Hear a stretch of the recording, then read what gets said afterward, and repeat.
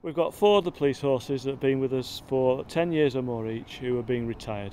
They're going down to the Horses Trust in Buckinghamshire where they'll see out the days. They'll have fields to run around in, they'll be having nice stables that they can go in, and they will have a very easy life.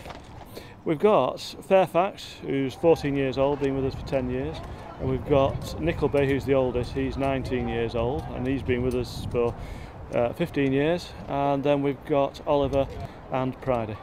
We name all the horses after Dickensian characters. The only exception to that is Pridey, and he was named after the farrier that we had for a long time. They've done absolutely everything that you could do with a police horse.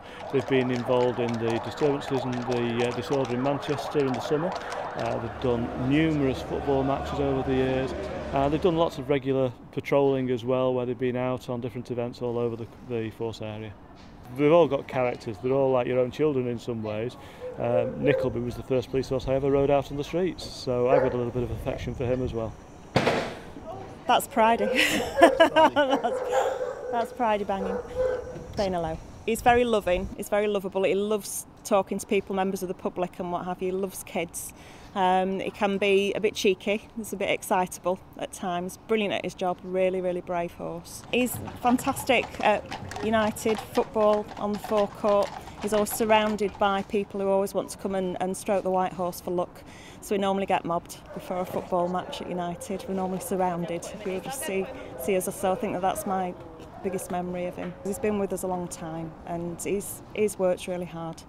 Bless him, so yeah, I get all choked.